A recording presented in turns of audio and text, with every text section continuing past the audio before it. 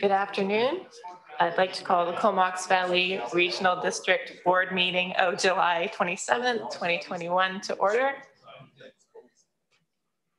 And today we have a meeting procedure update, so I'll just go through that. With the move to step 3 in the province of BC's restart plan, the CBRD is opening its meetings to the public once again.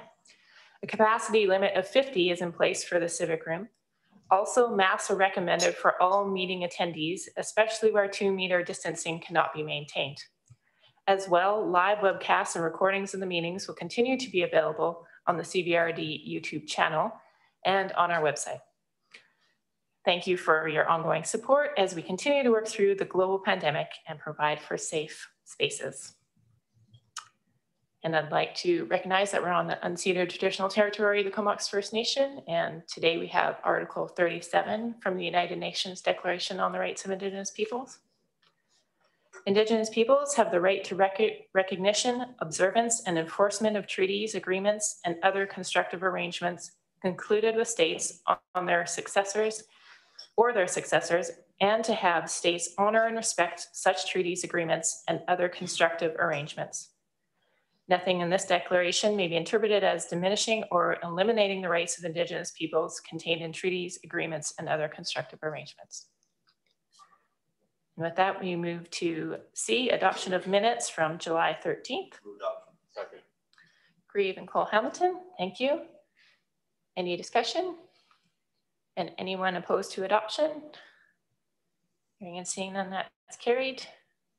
And we don't have any delegations today, which is unusual, but we don't. So we're moving on to reports, and we have the Electoral Areas Service Committee minutes from July 12th. Move. Grant and Hamir, thank you. All in favor? Any opposed? That's carried. Thank you. And there's a recommendation. Move. Move one. Yeah. Arbor and Grieve, thank you. And it's about the Comox Valley Regional District seeking approval by assent of electors for bylaws 648, 649, and the results of that. Any further discussion? Director Arbor. Yes, thank you. And that rescinds the bylaws for the proposed collection services for roadside pickup in the rural areas. And I know there's been lots of discussion about that ESC and with the rest of the board around trying to improve recycling outcomes, especially in the rural areas. There's been letters to the record, basically of people happy with the outcome, but we're also aware of many people that are unhappy. And I think the important thing here is we will keep working on it because the problem doesn't go away. And I think the rural directors are definitely looking forward to keep working on solutions to improve and have more parity in terms of how waste management and recycling is done across the entire Comox Valley. Great, thank you for that background. And yes, you're correct. It's rescinding first, second, and third reading of the 3 bylaws. Any further comments? And it's above the full board. All in favor? Anyone opposed? Carried unanimously. Thank you. On to recommendation 2. Second. Arbor and Grieve. And it's about the cultural grant service. Any further discussion? Okay, it's a vote of the areas. All in favor?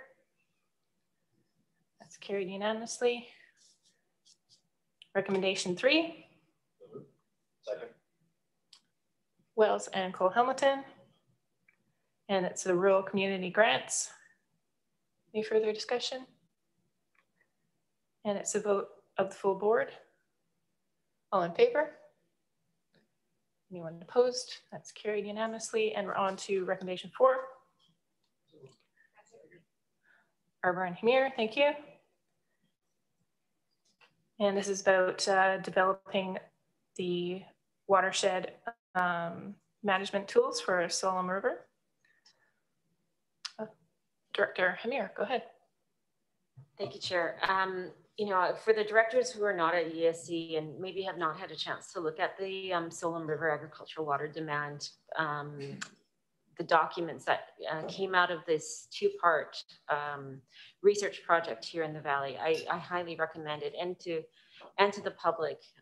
Some of the things, the next 3 recommendations come out of that report, and I know watershed management has come up at this table many times, and here's a document that we're looking at that's really pointing out that that is one of the tools that could very much help the Solom River watershed. So, you know, some of the background material I think would be really good reading for the rest of the board.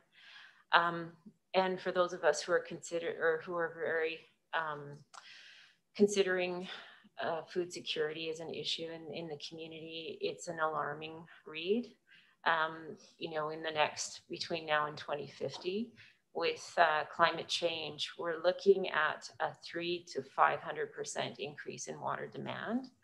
And thinking if summers continue to be like this year, that this is going to be the new normal, which is unfortunate. And how do we support local food production when we can no longer count on rainfall, and potentially some of the glaciers that feed our aquifer may be decreasing. So it's a bit of depressing reading, I have to say, but incredibly important. So I really want to encourage folks to read that report. Great, thanks for the background, Director. Any further comments? Okay, and it's about the areas. All in favor? It's carried unanimously. On to recommendation 5, moved by Arbor and Morin. And as Director Hamir said, this has to do with the Watershed Stewardship Service. Any further discussion? Director Arbor. Yeah, thank you. I'll speak on that one as well, which stems out of the last one, but looking beyond the Solom River, and I know we have the chair of the water committee here, we know we're able to help finance some of the watershed conservation efforts through the Comox Valley Water Service, but that only applies to Comox Lake. And one of the things that came out of the Solom report was, which we've talked a lot at the ASC, is the rest of the lands of the Comox Valley, which huge spans of lands and forest lands. And we saw Langley Lake last month flare out around issues around watershed management. So I think that it's a great recommendation that staff investigate or scopes out a study to look at the potential of a regional service looking at watershed stewardship. And I'm hoping the board, when it comes back to this table, we'll be happy to have a look. For now, I know it's just a vote of the areas, but hopefully you guys will follow this initiative. Thank you. And again, it's the vote of the areas. All in favor? It's carried unanimously. We're on to recommendation 6. Second. Hamir and Grieve, thank you. And this is around reviewing land use planning and policy in regard to watershed protection and the agricultural plan. Any further comment? Again, it's above the areas. All in favor? That's carried unanimously. We're on to recommendation 7. Arbor and Cole Hamilton, thank you. And this is that CVRD collaborate with the Ministry of Agriculture and FLNRO on efforts to assist in existing licensed users and their wells on farms. Any further discussion? Again, it's above the areas. All in favor? That's carried unanimously. We're on to recommendation 8. Grant and Arbor, thank you. And this is regarding staff collaborating with federal and provincial ministers regarding funding options for support for the Solom River Agricultural Watershed Plan, the phase 2. Any further discussion? Dr. Morin. Just a quick typo there, waster shed. Might be a bit of a Freudian slip there, but just to correct that. Don't want to waste. Yes, agreed. Thanks. Staff will make a note of that. Thank you. And Director Hamir. Yeah, just to this, I just want to point out that one of the findings of the study was that a great way to mitigate what's happening in the Solon River watershed is for on-farm storage of water. So where farms can put in dugouts to capture winter rains. They're expensive for farmers. And so, you know, we're asking staff to investigate support, financial support from both levels of government to support local farms in putting that through. So yeah, hopefully we'll be able to find support from those levels of government. Yeah, increasing water storage is key. Thank you. Okay, so again, it's a vote of the areas. All in favor? That's carried unanimously. And we're on to recommendation 9. Barber and Cole-Hamilton, thank you. And it's that CBRD proceed with the required public engagement and approval process in the broadband connectivity of Hornby and Denman. Director Barber. Thanks. This one is potentially exciting in the sense that we invested some monies towards for landing sites for both Hornby and Denman with the connected coast fiber optic cable that's going around Vancouver Island. So that's proceeding. But the next stage is we did apply for last mile infrastructure funding to the province, and we're awaiting announcements around that. Should the announcement be positive, you know, I think we're looking at the potential contribution from the islands. And so that would require some type of electoral assent. Right now, we're thinking a possible referendum this fall if everything proceeds, but we'll have news later on. But I think I'm hoping the board can support that. It would potentially lead to a first foray into public internet servicing for the regional district.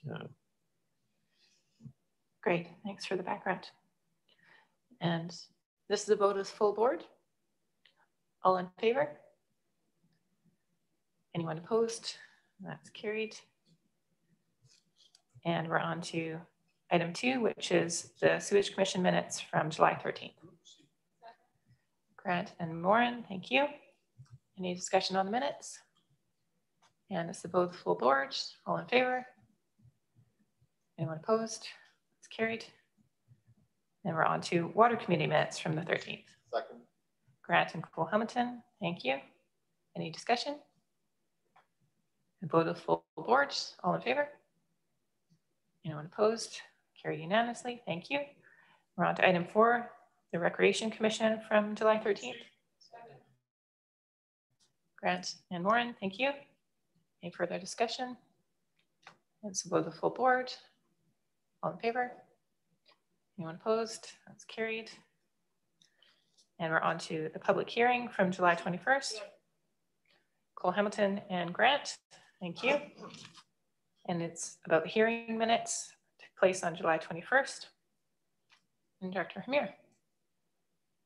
Yeah, just wanted to point out that if we approve this and we start to move forward on this bylaw, that we'll finally be moving in line with Cumberland and Courtney with our chicken and bee bylaw. So we didn't receive any, we received like a little bit of negative feedback, but the majority we said we heard positives or we didn't hear anything. So that was nice to see.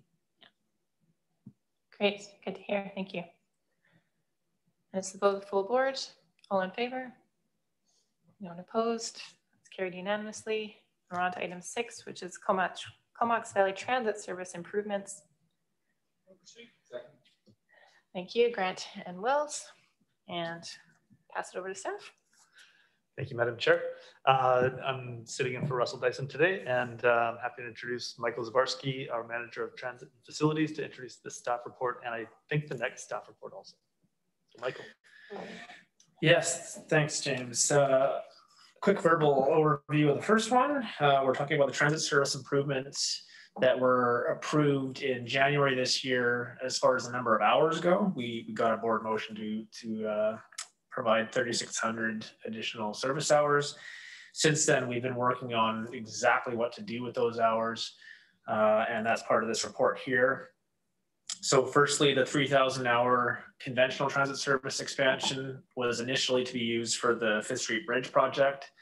Those are in place now. We're running a modified schedule. It's working quite well, partly due to the, I call it the bus lane, but the priority lanes that are in place as part of that bridge rehabilitation project. They're working very well, and we're hoping we can keep those. So we're going to work with the City of Courtenay staff to see what we can do there. And then the other 600 hours was for a back road service, which we've been working with Comox First Nations on. We have conducted a survey of their members to see exactly what they want to do. It's looking like 2 days a week, 7 trips per day is their preference. And then back to the 3,000 hours, the original direction was to primarily use that on the route number 1, which is the main transit route in the Comox Valley. It travels through the densest corridors of our community where the most people are and most services. And so what we're going to do with a good chunk of the hours is to fix some of the on-time performance issues that we've been having with that bus route. It's being impacted by traffic congestion, and this is talking about before the 5th Street Bridge project. We were experiencing delays of up to several minutes per trip at certain times of the day. And on-time performance is a real key issue for bus riders. They want their bus to be there at the time that it says in the schedule so that they can rely on it to get to wherever they're going. So some of the hours will be used for that.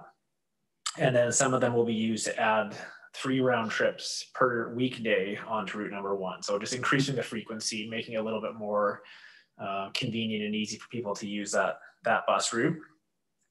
Similarly, we'd be using a bunch of the hours to increase the frequency on route number 10 and route number 12. These are the routes that go north and south of the core. So all the way down to Fandy Bay on route number 10 and back, and all the way up to the Oyster River, where we connect with the Campbell River transit system.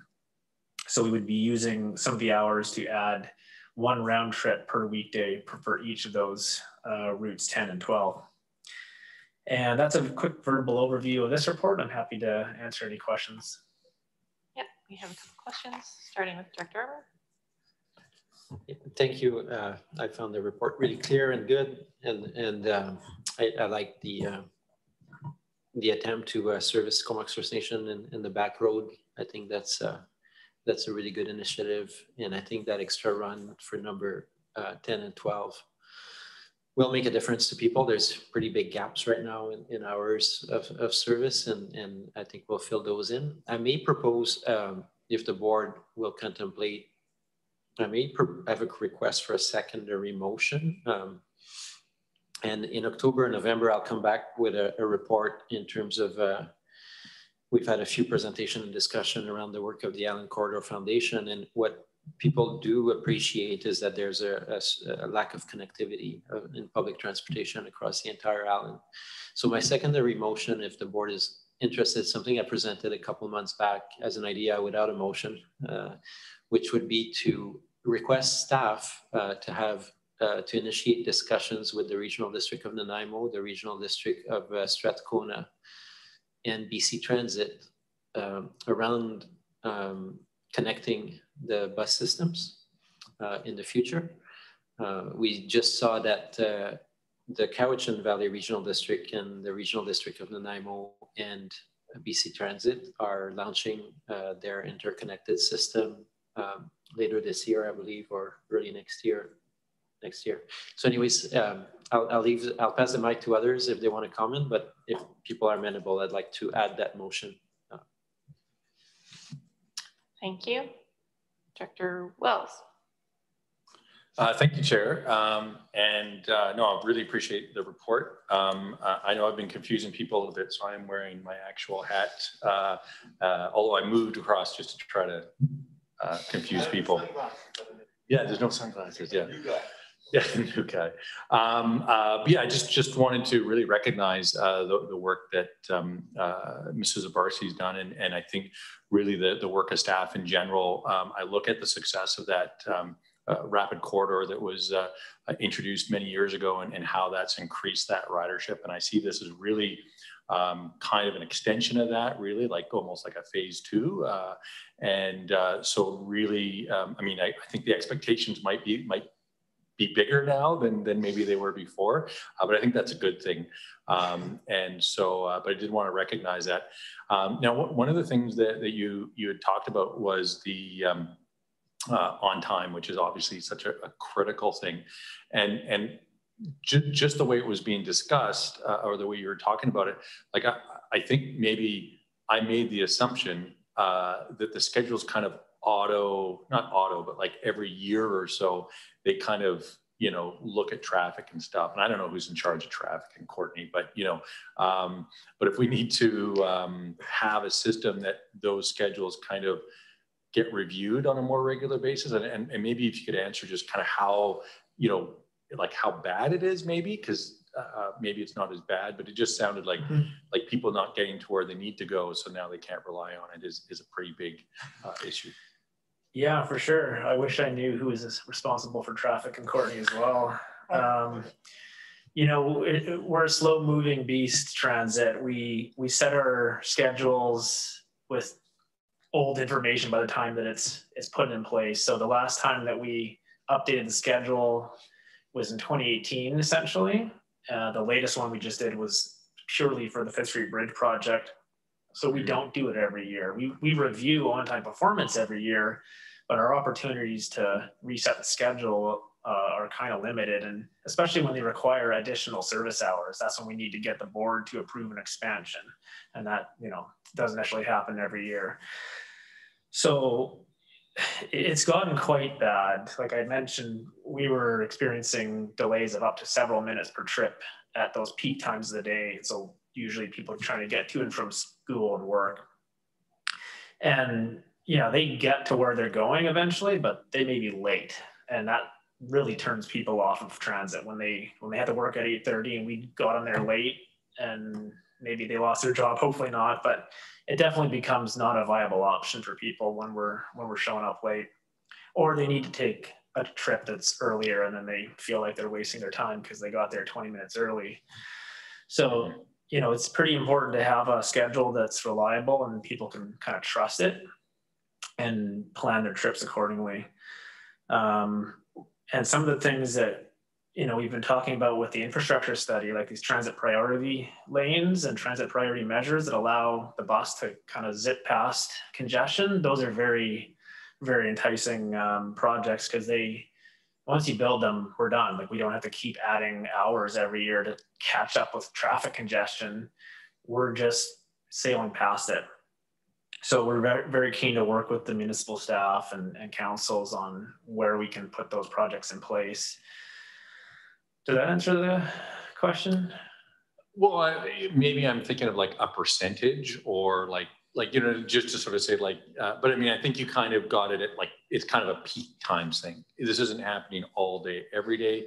It's really those peak times. So unfortunately, probably the most inconvenient times, because that's when people might need it more. Yeah. And if I could ask just a subsequent related to that, is whether or not that impacts transfers. So, you know, that bus you're on is late, but you have to transfer to another bus. So if your bus is late, does that other bus have to wait for you, or does it doesn't start wait. to mess? That's right. A good point. It's not just getting to work and being late, it's making those connections. And so people that are traveling, let's say from Cumberland into Courtenay and trying to connect with route number 1, if it's late, they're not going to make the connection. The other bus is not waiting for them. So yeah, you start to really see where that compounds. It makes it very unattractive to a transit rider when they're missing connections, late for work or school, or they're just sitting there not sure if their bus is coming, like standing at a bus stop and looking at the schedule and your watch and thinking, did I miss something? Am I in the right place? It doesn't instill confidence in people. And is there an app that kind of does the GPS-y stuff? Yeah, there is an app, and it does show in real time where the bus is. So some people are pretty tech savvy, and if they're wondering about things, they can look on their app and see, oh yeah, the bus is still coming. It's just looking like it's late. Doesn't help them get to work on time, but at least it reassures them that we're coming to pick them up. Awesome. Yeah, I guess my biggest concern really is that connection thing compounds that issue. I think in a way that really is critical. Thanks. Yeah. Thanks, Director Morin. Great, thank you, Chair. Thanks for the report. I was wondering, I have a couple questions. We'll see if I'm able to squeeze them both in. I'm wondering about what the numbers are with ridership on that with the Fifth Street Bridge construction, if you've seen an increase in ridership. And I know we've already had impacts due to COVID, so I don't know how you could really say, you know, is it back to COVID, pre-COVID levels, or just wondering if you're seeing that route being utilized more. Yeah, it's definitely tough to compare the ridership numbers that we have now with anything else. We are seeing that they are recovering from COVID and generally slowly trending back upwards. But we're still way down, you know, around half of what we used to be. And it is really hard to say, you know, with Fifth Street Bridge, how much use those buses are getting because of the traffic congestion that's happening on the bridge. Right. Yeah, you can't really tell whether they were existing riders coming back or. Yeah, unfortunately we can't do that. And I wish we had a normal year this year to compare it to a normal year before, but unfortunately, yeah, with the pandemic, it's made all of our ridership stats really wonky. Right. And then I guess sort of related to that is, I know we've done surveys in the, like ridership surveys in the past, and I just wondered if there was one in the works around ridership habits to see it, you know, to maybe try to mine some information around whether any ridership habits have changed post-COVID. Well, we're sort of still in COVID, but yeah, with the Transit Future Plan, we were going to do a survey of riders, but another piece of exciting data that we're going to get into pretty soon is through the Transportation Alternatives Assessment. So this was a piece of work the board approved in the budget to look at other modes of transportation and kind of be able to compare them to transit and how they achieve the goals of the board. So through that work, we're using what's called big data. So instead of a telephone survey, there's a number of providers of this information, but it uses people's cell phones that are tracking location, and it can mine all of their travel habits. you might not want to. It sounds scary, and I'm going to basically turn my phone off as soon as I get this data, I'm sure. But yeah, it'll allow us to know throughout the Comox Valley where people are going, what time they're going, how long their trips are they going by car, are they going by bike? And it'll just be really, really good data for us to plan transit schedules and transit routes, but also any other aspect of transportation planning that we may want to get into. So I think we'll have a lot better sense of where people are going and what time and how people are moving around the community after we get this data. Right. Yeah, because I was actually had another note about an actual app for the survey, but of course that would be a voluntary thing. Yeah, just imagining people, you know, who are calling in sick and are actually on the bus to Hornby today, or somebody who went out for a jug of milk and is down at Fluid or something. Anyway, don't want to cause too many we won't be tracking that. people's data. Thanks. And it would be aggregate data, right? It's not. Oh yeah, it's 100% you like never know. All privacy is accounted for sure. It's a small town. We're watching you though. And since you brought it up, just wondering about the timeline for Transit Future Plan. We're still working with BC Transit to kind of pick the timing, but it's either fall or early winter that we would relaunch that. And at this point, they're suggesting we probably would just go back to square one. So we had done all the stakeholder consultation previously, and it's been, you know, so long now that we wanted to do a recheck-in with them on that. And they're looking at it about a 6-month kind of process to relaunch and then have it completed and approved by the board. Okay, thank you. Director Cole Hamilton, you didn't? I was just gonna check that it would confirm that it was anonymous data. Oh, yes, okay. What they made that point is that Anonymous data, yes. Yeah, that's what Okay, thanks for your report, Mike. And we are on receipt, and it's the vote of the full board. All in favor? Anyone opposed? It's carried unanimously. And as a recommendation, yes. Wells and Cole Hamilton, thank you. And that's regarding the addition of the 3,600 hours and the back road service. Any further discussion? So vote of the full board, all in favor? Anyone opposed? It's carried unanimously. And Director Arbor, you had a secondary motion? Oh, go ahead. Thank you. If it's seconded, that'd be great. I'm going to try to be as succinct as I can for Lisa. That staff be directed to initiate discussions with the regional district of Nanaimo, the Strathcona Regional District, and BC Transit to explore connecting the 3 bus systems. Cole Hamilton, second. Any further discussion? Director, oh, okay. Go ahead. Oh, now I put your mic on though. Okay, Director Graef, go ahead. Thank you very much, Madam Chair. I think that our representative at the Federation of Canadian Municipalities is totally up to speed on this. I think the federal government has realized that that transit is not strictly an urban issue anymore. That with the dissolution of bus service from Greyhound in Western Canada, there's huge gaps now in the ability of people to take any kind of transportation between communities. And I'm pretty sure that there is some funding opportunities out there as well through the feds to do this kind of thing. I really appreciate Director Arbor bringing this forward. I brought this forward in 2012, and it was kind of laughed off the table at the time as being ridiculous, but of course now it's not.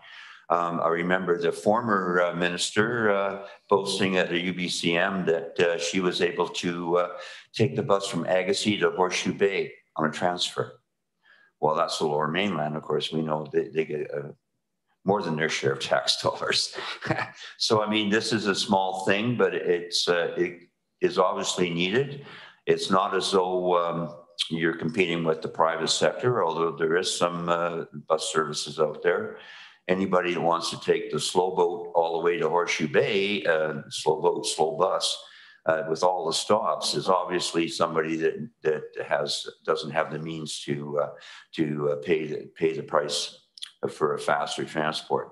But it's an idea I think whose time has come, and I certainly would be supporting it. I do think that there is probably some funding opportunities out there as well. So I do thank the director from Area A for bringing this forward. Thank you. Thanks, Director Reeve. Back to you, Director Arbor. Yeah, thanks for further background. So with Cowichan Regional District and Nanaimo closing the gap, and Cowichan and Victoria already been linked, and us and Strathcona being linked, there is now an 8-kilometer gap between Campbell River and Victoria. So I try to imagine a future where for $2 or $4 or whatever the final prices be, somebody can travel from Campbell River down to take the ferry to Vancouver or to go down to Victoria and vice versa. I think that's pretty fantastic. And in terms of political support, I was encouraged by our MLA and Minister of Municipal Affairs to bring this forward. I think there's appetite at the province to see a proposal like that. So I'm hoping we'll be in favor of staff exploring this. Thank you, Director Moore. Thank you, Chair. Yeah, I think Director Grieve kind of alluded to the social equity piece, which I think is really important. We know that many people have barriers having a vehicle and having economical ways to get around. And I think that it's one way that we can hopefully improve that for people. Although we don't hear about a lot of safety issues on our highway, we know in other areas of the province it's a huge issue, and I would suspect that that there are safety issues that are happening that maybe we don't hear about because people don't have safe, reliable transportation.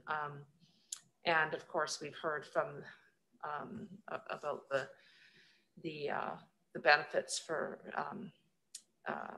climate change and integrating that social equity piece as well. So I think there's lots of benefits, and I thank Director Arbor for bringing it forward. Thank you.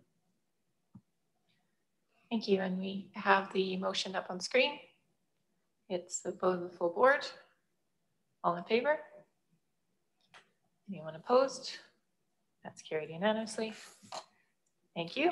We're on to item 7, which is the transit service rural bus stops budget amendment. Cole Hamilton Wells, thank you. And I'll pass it to Steph. Yes, thank you. Speaking of connecting our regions, we're going to need more bus stops on the highways. So I brought a report to the board in January that had a very similar tone to it. In the rural areas, we use the MOTI transit minor betterment funding to construct bus stops. This has been something that has been happening for several years. This year basically is the first year that CBRD are essentially leading these projects. It used to be MOTI staff that would actually do the construction, but they're asking us to do that. So essentially what we're doing is a budget amendment to receive $200,000 from MOTI, and then we have an expenditure where we're going to go hire a contractor to spend $200,000 on bus stop infrastructure. With these funds, we would be getting 9 bus stops, and bus stops on the highways all require a paved pull-off, and we'll also be putting in a concrete pad for future bus shelters. And so the 9 are going, 6 of them on back road to address the new bus service that we're going to be putting in place there. 1 on Torrance Road, and 2 on Clarkson Avenue up Saratoga Beach. So these are all MOTI jurisdiction roads. So this is really just a simple budget amendment to receive the $200,000 and show the expenditure. And I'm happy to answer any questions. Great, thank you. Director Wells. Thank you very much, Chair. Yeah, I just had a question that sort of sounds like it's down the road, but you mentioned that the pads are going to be put in for shelters at some point in the future.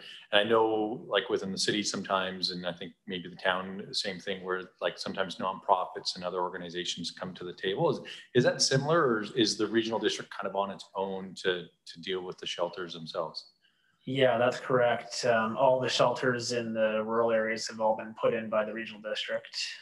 We've been applying for funding for those, and we typically prioritize the locations that we feel might have the biggest opportunity for ridership. So we'll kind of see how these ones play out, and that's why we're putting that pad down at this time to allow us to easily put in a shelter down the road. Excellent, thanks. Director Arbor. There are always exceptions. I did notice a new shelter on Hornby where I think we contracted out with High Seek for them to put some infrastructure, and it's very pretty. I think they finished it a couple of weeks ago. While you're at the mic, our transit manager was quoted in the paper talking about the fire sales on the infrastructure dollars to assist with transit improvements. And I know that you've been going around the municipalities talking about that. Will we expect a more fulsome report around some of those infrastructure improvements in the future, or what would be the timing? Yeah, so I was at the councils, all 3 of them in the last couple of months with BC Transit, and Urban Systems assisted with the Courtney presentation. And we were basically providing an overview of the transit infrastructure study that we brought to the board earlier this year. We've gotten some feedback from the councils, and we'll make a couple of tweaks and then bring that report back to the board, hopefully September, October-ish, and highlight the changes that we're recommending, and we can speak more to the kind of fire sale funding. So it's an 80% senior government funding opportunity right now. So it's a really good opportunity to build some of this infrastructure, and it's typically the larger infrastructure. So not so much individual bus shelters, more like full transit exchanges, transit priority measures, those kinds of things. And the other piece of work that we're doing this year that we'll be bringing back to the board is a study of the transit maintenance facility. We don't own that facility. It's owned by the operator, which presents some challenges. One of which is the board's interest in electric buses. So there's probably no way we're going to build a charging system on private property that we don't own. So we want to get that study done, and the 80% funding would also be something that could be applied to that project as well. So we'll be bringing a couple of reports back to the board later this year. Great, thanks. Director Morin. When you were talking about shelters, I was thinking about benches as well. And are the benches allocated in the same way? And the reason I bring it up is I've been in Area A quite a bit lately. I noticed there's quite a few stops that folks have put chairs out. And so it made me think that those are stops where people, need to sit down. And I just wondered how that was sorted out. Yeah, those are definitely nice lawn chairs people are using at some of those bus stops. Those are typically stops that don't have a lot of ridership. We track our ridership pretty well in the Comox Valley. All of the buses have the equipment on board to track exactly where people are getting on and off. So yeah, those are ones that are, I'm not sure why people are. Necessarily places that really have traffic. Mm-hmm. Yeah. Just remember that, advocating for Area A. Thanks. Okay, don't see any further questions or on receipt. So vote the full board. All in favor? Anyone opposed? That's carried unanimously. And there's a recommendation. Arbor and Cole Hamilton, thank you. And that's increasing the capital expenditures for the infrastructure projects. Any further discussion? And so vote the full board. All in favor? Anyone opposed? Carried unanimously. Thank you. Moving on to item 8. Move report. Thank you. That's Grieve and Hanier moving the Merville Fire Hall construction notice of award. And does staff want to speak to this? Thanks, Madam Chair. Staff doesn't have a presentation per se, but certainly available for any questions. I think this is an exciting milestone in this project, and we're pleased to see that the contract can be awarded, has been awarded, and we'll be sure to keep the board updated on the project as it evolves. But as I say, staff are available for any questions you may have. Great, thank you. Director Grieve. Thank you, Madam Chair. I would like to take this opportunity to commend staff on persevering on this fire hall. It is certainly going to be appreciated by the residents of the northern counties with the Area B and Area C south of the Oyster River. We have a kind of an area there where it's, it's not really serviced. We have a contract usually with the Courtenay Fire Department in the northern part of the Oyster River, but we've been a long time coming on this. I think I mentioned once before at a meeting that I was talking to Courtenay's former fire chief, Lawrence Burns, telling him that we're building a fire hall in Merville, and he laughed saying, oh yeah, we were going to do that in the 60s. So it takes a while for government to actually work, but in this case, it's coming to fruition finally. And it's sorely needed because not only are we getting a response to fire calls, but we also have the ability for first responders to get to your house in a timely fashion with a defibrillator or what you needed in that area. It's also allows people to age in place in rural areas. You know, it's a big one. And certainly it's cost a little more than we initially expected, but with the price of building materials right now, I think a sheet of 3/4 inch plywood is $100. So, it's understandable. But certainly this is a big boost for the residents of Northern Area B and Area C, and I'd like to thank staff for bringing it to fruition. Thank you. I look forward to seeing everybody at the ribbon cutting ceremony. Great. Thanks for your comments, Director Grieve. And it's a vote of area B and C. So all in favor? It's carried unanimously. We're on to item 9, Union Bay Water Service Budget Amendment. Arbor and Wells, thank you. Thank you, and I'm happy to introduce Mariah Fort, our Chief Financial Officer, to introduce the staff report.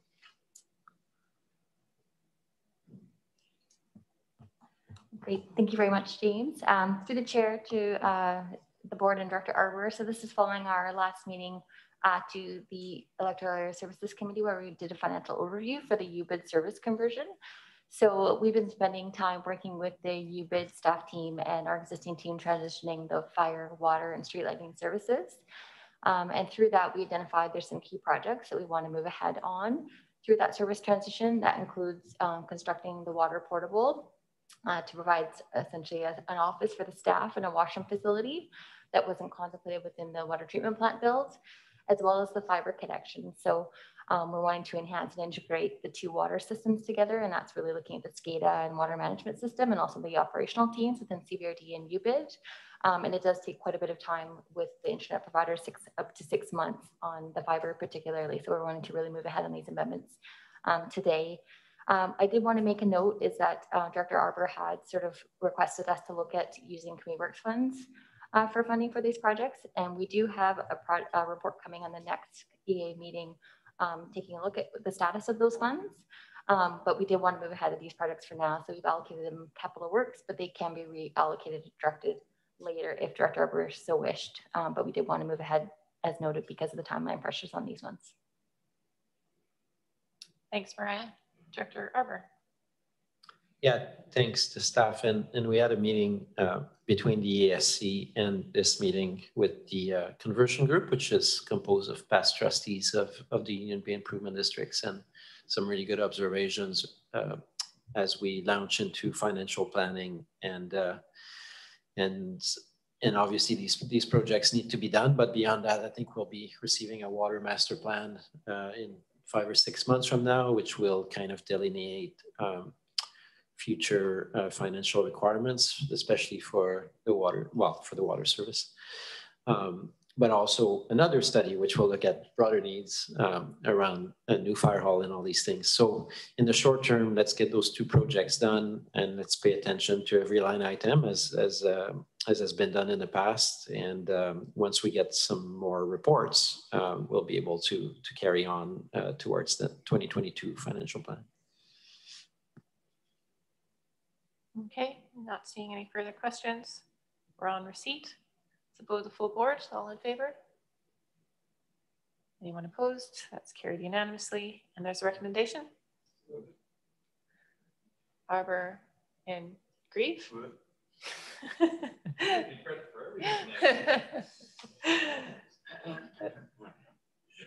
And this is to approve the budget amendments. Any further discussion? And it's a vote of the full board again. All in favor? Anyone opposed? Carried unanimously. Thank you.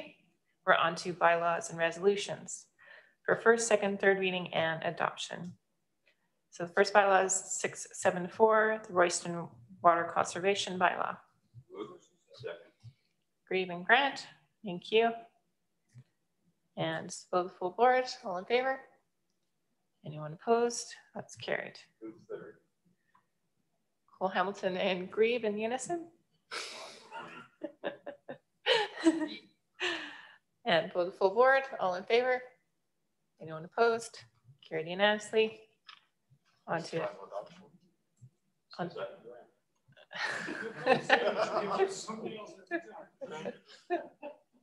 Cole Hamilton and Grant for adoption. All in favor? Anyone opposed? That's carried. Okay, on to bylaws for third reading. Bylaw 602, the Rural Comox Valley Zoning Bylaw. Rosina, or Director Hamir and Grant. And it's a vote of the areas. All in favor? That's carried unanimously. And that brings us to new business. And it's regarding the appointments and the Comox Valley Airport Commission bylaw. Wells and Grant, thank you. And just an update on this. So as everyone knows, we will have some changes with our economic development service. And part of CVAC's bylaw is that CVEDS is a nominating committee. So we just wanted to update them on the changes that will be reflected on their bylaw. But we did receive an email, staff did receive an email from them that they are aware, and they are going to implement some changes, and they want to give us the update on those changes next month. Yeah, so they'll be coming to the board next month. So there isn't really a need to send them any letters today, but we can still discuss it. Director Hamir? Thanks. Yeah, and this was the reason that it was brought to the board's attention, just that procedural issue around the nomination and how it was occurring. But I just wanted to point out that our policy for nominating to CVAC is circa 2014, and if I don't know if there's any appetite to make any kind of amendments or changes now, I think would be a good time. We've already got an appointee on the board, but it's an organization I kind of see like CVEDS, where we've been very arm's length too, and I don't know if folks are interested in any kind of change in that way. So just wanted to bring that up and see if there was any appetite. Yeah, again, I think that's probably a good discussion to have after they present to us and tell us about the changes that they'll be making within their own bylaw. Any further discussion? Not seeing any. So we're all on receipt. All in favor? Anyone opposed? That's carried unanimously. And that brings us to the end of the meeting. Cole, Hamilton, and Wells.